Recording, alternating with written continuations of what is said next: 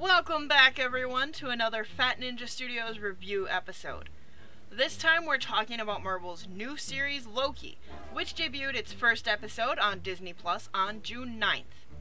Due to copyright issues, we won't be live streaming and reviewing the episodes as we did with the previous two series. So instead, we'll be doing a weekly review video, where we'll give you a detailed breakdown of the episode as well as our predictions for future storylines. Spoiler warning ahead for episodes 1 and 2 of Loki. Also, before we get started, please consider hitting that subscribe button and giving the video a like. It helps us out tremendously. Alright, here we go. The episode starts off where Endgame ended, with Loki snatching up the Tesseract and being transported through space and ending up in Mongolia, where he's promptly arrested by the TVA. The TVA stands for the Time Variance Authority, soldiers and analysts who serve powerful beings known as the Timekeepers. They keep the time stream from having any deviations. Whenever a person affects the timeline in a way that they weren't supposed to, they're called a variant. And then they're caught, judged, and sentenced by the TVA court system. Usually a sentence ends in the variant and aforementioned time being reset. The way the TVA does this is by using a time twister on a variant, and also reset grenade, which helps wipe out all traces of that branch timeline. Anywho, upon arriving at the TVA, Loki of course tries to escape, but he's kept in check by Hunter B-15, played wonderfully by Wunmi Mosaku, using a time collar which is controlled by a remote that can instantly reverse time or fast forward it in some cases for the person wearing said time collar. The cosmic cube is handed over to a clerk named Casey before Loki is put through a series of checkpoints. One notable moment is the time aura scan, in which a man asks him if he knows if he's a robot or not. Please confirm to your knowledge that you are not a fully robotic being. We're born an organic creature and do in fact possess what many cultures would call a soul. What? To my knowledge? Do a lot of people not know if they're robots? This is a reference to the Doombots in Marvel Comics, clones of Dr. Doom whom truly think they are alive, but turn out to be intricate cyborgs. We see scorch marks on the sides of the detector, which means that a few have gone through and been melted from the inside out. Meanwhile, Mobius M. Mobius, played to fantastical delight by the always charming Owen Wilson, is investigating the murder of 3 Minutemen, TVA's version of a SWAT team, in 1500 France. There, he encounters a child with a curiosity he shouldn't have. Kablooey blueberry gum, first sold in the 2040s. He's interrupted by a clerk who hands him a file of the recent custody of Loki. Then he takes the gum into evidence and goes forward with erasing the deviant timeline using one of the charges. Back in the TVA, Loki is waiting for his turn to see the judge when he's given a quick rundown of their history. Welcome to the Time Variance Authority. I'm Miss Minutes, and it's my job to catch you up before you stand trial for your crimes. At the beginning of time, there was a multiversal war, and afterwards, 3 timekeepers rose up and created the sacred timeline, essentially. We have a theory on that, so hear us out. That multiversal war they reference, that was the Celestials versus the Beyonders. The Beyonders, most likely in one of their experiments, were collapsing the multiverse in on itself, and the Celestials, wielding the power of the Infinity Stones and whatever other cosmic artifacts they had, tried to hold them off. 3 of the Beyonders, however, decided it wasn't right to wipe out all this life, and sided with the Celestials. And such created the time stream, a singular flow of events in which the Beyonders could either not cross into, or would lose interest in. This will most likely be explored heavily in the Eternals movie, and just a quick tease to whet our appetites. Moving on. Loki gets his chance to be judged and is sentenced by Ravana Renslayer, How do you plead? smugly played by Gugu Mbatha Raw, to be reset. But just before B-15 can carry out this sentence, Mobius steps in and asks if he can borrow Loki for his current mission. If you're thinking what I think you're thinking, it's a bad idea. Okay, I'm just chasing a hunch. Renslayer begrudgingly acquiesces, and Mobius takes Loki into his own custody. At this point, the God of Mischief is bewildered at not being able to use his magic, but complies semi-quietly. During their walk, Loki comments on how this situation is a nightmare, and Mobius tells him, That's another department. Now that department I'll help you burn down. which implies that the nightmare dimension does exist. When they arrive at Mobius's office, Loki tries to charge him, but is again thwarted by the time caller that's still wrapped around his neck. Mobius begins to interview him, and through a series of questions begins to strip away Loki's facade, showing Loki details of his life, both from what he's known up until his escape in 2012, where the timeline deviated, and the original timeline playing out that we all saw in the MCU films, including the death of his mother and so forth. Mobius tells Loki straightforward he was never going to accomplish his goals of being a ruler. He was always meant to be a stepping stone, an obstacle for heroes to defeat and become even better people.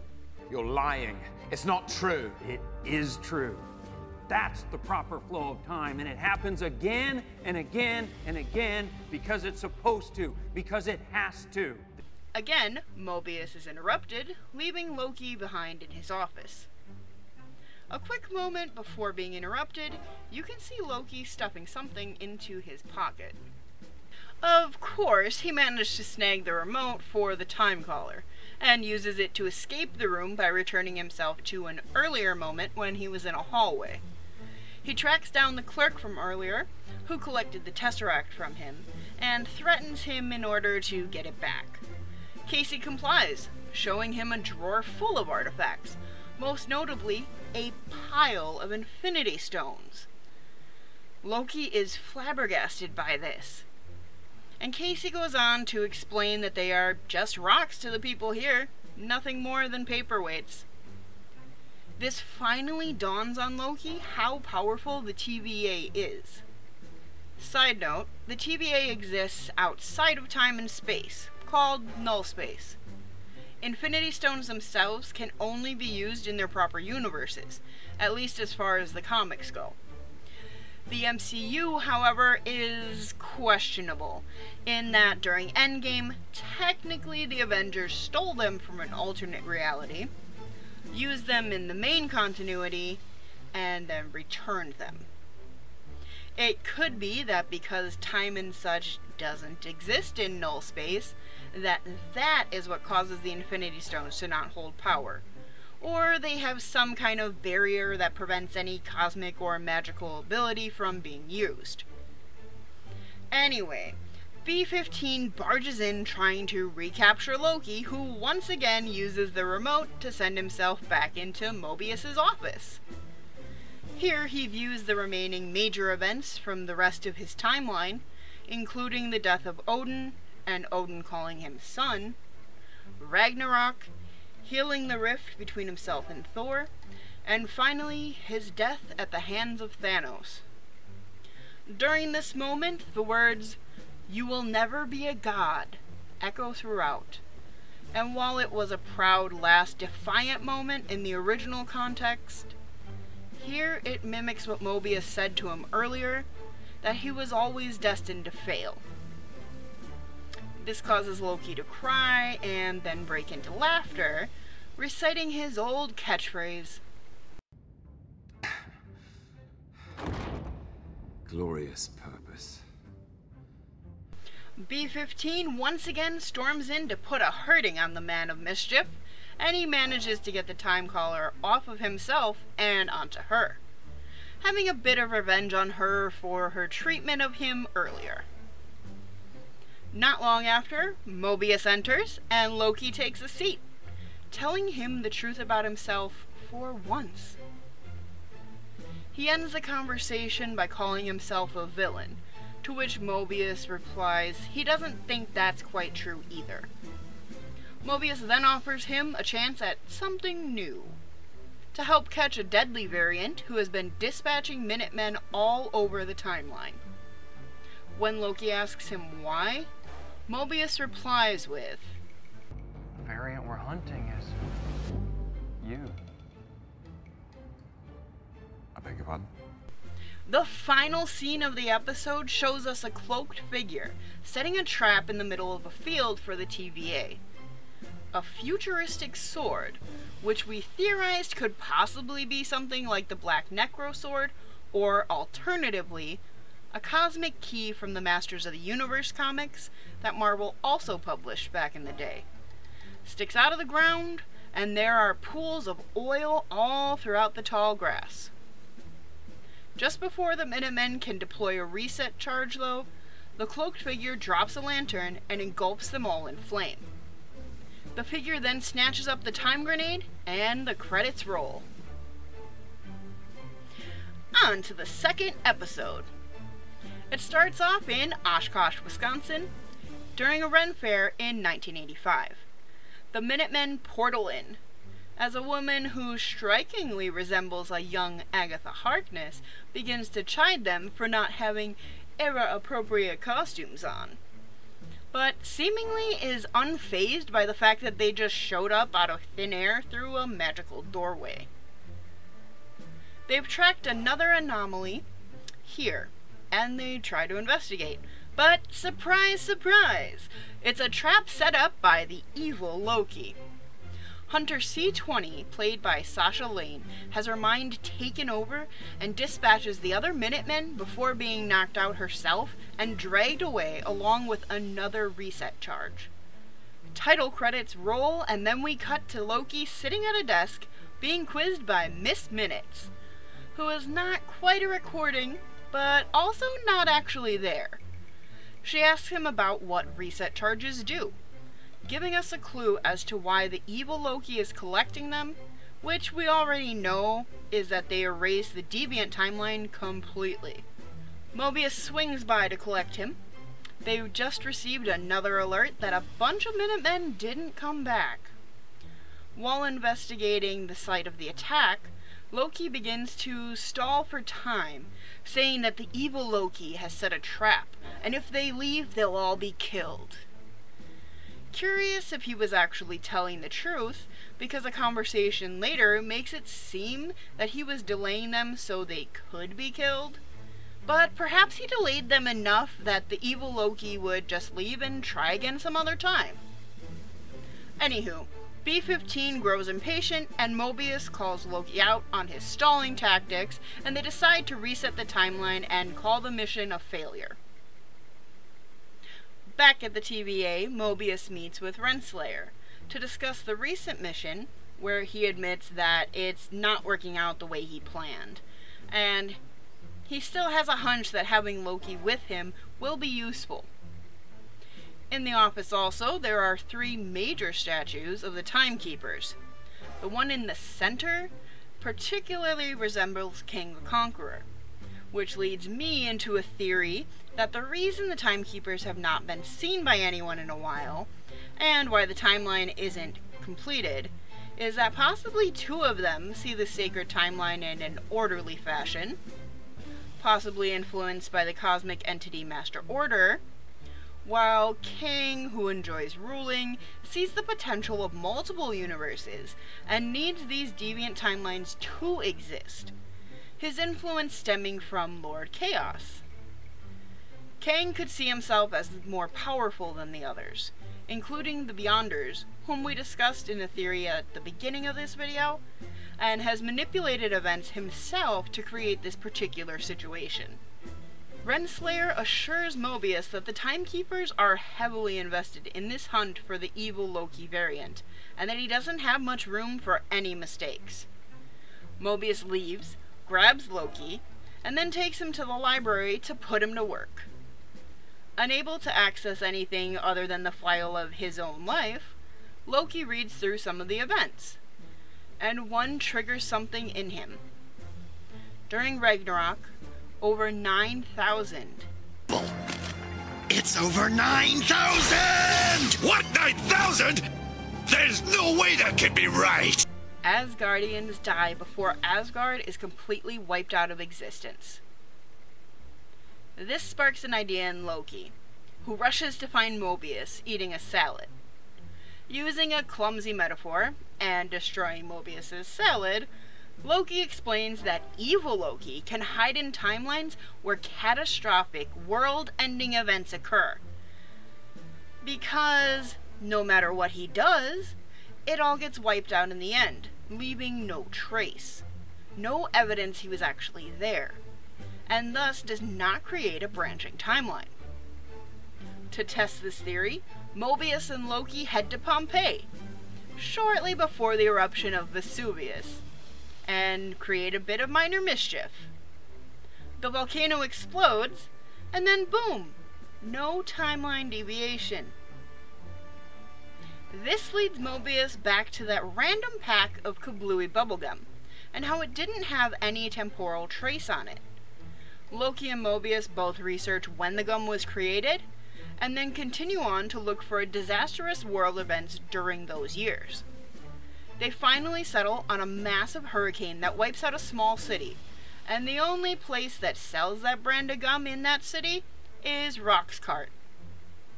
Roxcart is most likely a division of Roxxon, famously known through Marvel Comics as an evil corporation.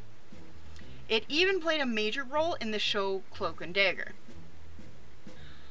Mobius goes to Renslayer to get approval for a task force, which she begrudgingly gives him, and they head to Alabama in 2049.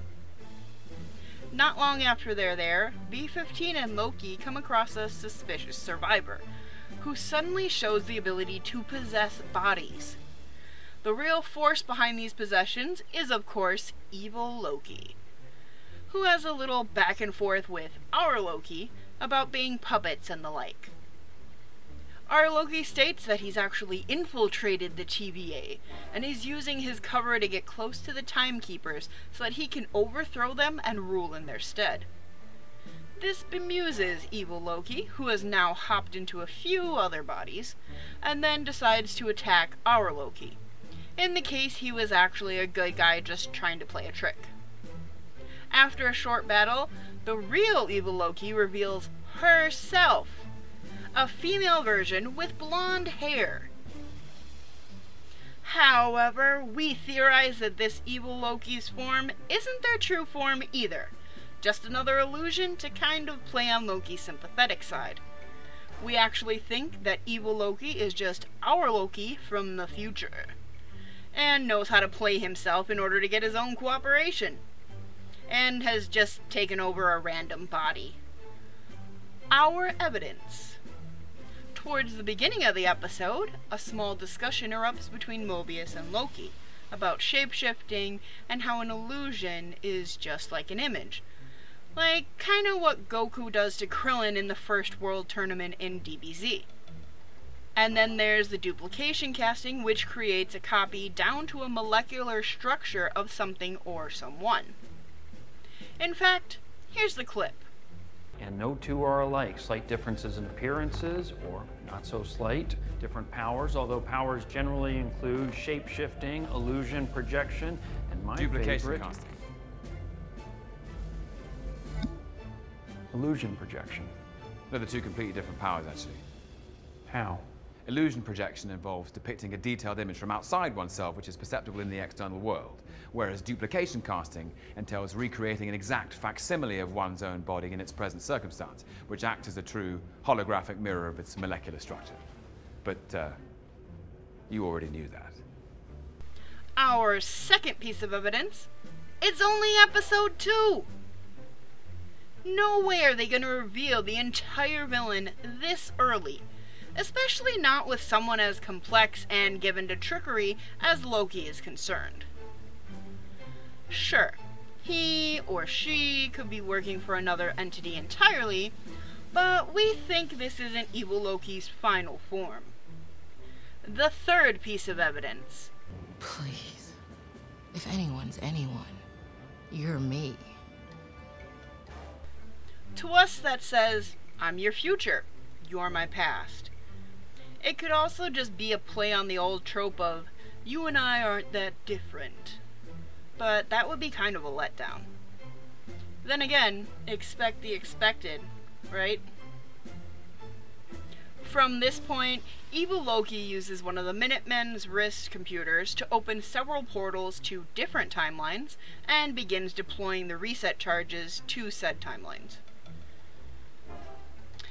Back at the TVA, alarms are blaring off the wall as multiple branches are swiftly creating many alternate realities, and with so many Minutemen having been killed and a majority of the Force here to capture evil Loki, there's not enough to stop all the incursions. Evil Loki then disappears through a portal, not giving our Loki any answers, and before Mobius can actually catch up to him, our Loki steps through the portal and the episode ends. If we had to guess, from the events we saw earlier in the trailer, most likely we will see the two Lokis hop between the branches as they would be hidden in the chaos, and we will either get more backstory as to why evil Loki is doing all of this, or reveal another force behind it. Mobius will most likely either be chewed out by Renslayer, or be stuck in the 2049 timeline. But we also believe the theory that the multiple timelines would lead to collapse will actually have the opposite effect, and we will now see the birth of the multiverse. We also predict that before the series ends, at some point Mobius will be in the 90s and have to chase Loki using a jet ski like some deranged version of Speed 2. With the upcoming Eternals movie and Spider-Man 3, we don't think Loki will play into Spider-Man 3. We think it will have some effect on the film, but rather, we think we won't see the end result until the Ant-Man sequel. Something about when Hunter C-20 says she told him where to find the Timekeepers makes us think that they are most likely living inside the quantum realm itself. I want to go home. We're gonna get you there. Just call the TVA. Let the infirmary know we're gonna bring you. No. I gave it away. I gave it away. What did you give away? The Timekeepers, where they are. I gave it away, how to find them. Not to mention that the official statement of Marvel is that Loki has nothing to do with Spider-Man 3. But when asked about Doctor Strange 2, or the Ant-Man sequel, they suddenly went silent. Yes, Spider-Man 3 leads into Doctor Strange 2. It seems like several films will lead into it, instead of an Avengers film. Doctor Strange will be the major event holder in the current phase. With only 4 more episodes to go, and then the release of Black Widow film coming in July, it's finally good to see the MCU rolling out again. Here's to hoping we see some grander events of cosmic proportions unfold, rather than the by-the-numbers villain just trying to rule with power. I want to thank you all for checking out our video. We'll have another hot update for you all next Wednesday when episode 3 airs. Feel free to leave a comment down below of your own theories or expanding on some of ours. I think that's one of the best things about the MCU, all the theorizing. If you liked the video, make sure to subscribe and like it as well. Don't forget to share it with your friends, and zap that bell icon to stay up to date with all of our newest releases via notifications. I've been your host, Jackie K, for Fat Ninja Studios. And before I go, I have a question. What would you do if you found out that you were destined to make someone else greater? That your only purpose in life was to make someone else a hero? Leave your response in the comments below, or join our Discord. Link in the description below. And remember, no matter what the TVA says, you do have a choice. What you say and what you do matters. So, be good people. Take care.